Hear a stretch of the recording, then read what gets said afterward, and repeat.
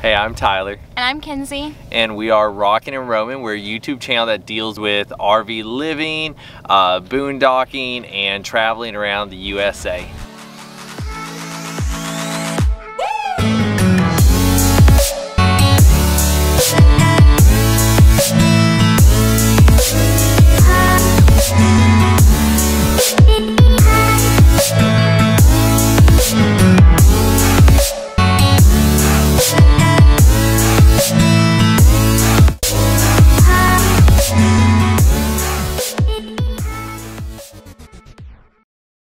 So we boondocked 2 days now at this spot right in Ehrenberg that's on the Colorado River, and it also splits Arizona from California. Like, I'm standing in Arizona, I can see California right across the river over there.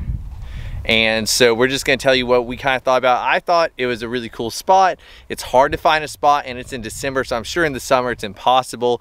It's kind of hard to get around because you're driving on this levee road and there's these pullouts and they're not really very level, but it's a great spot in that you're close to the river and you're right close to, I think it's I-10 is what we're on. What do you think, Kenzie?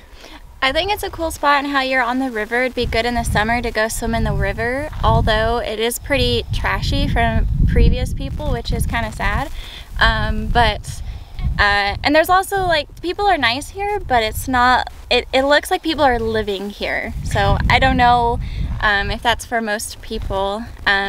We might stay here again if we have to, but probably not, honestly. Yeah, I think it's cool to stay at like one time, but I do agree. It seems like a lot of people are kind of taking advantage of the situation, long-term living, and then it seems like there's lots of people who come and trash the place. So always remember to pack out what you bring in. But overall, I'd give it, out of 5 stars, maybe a 3.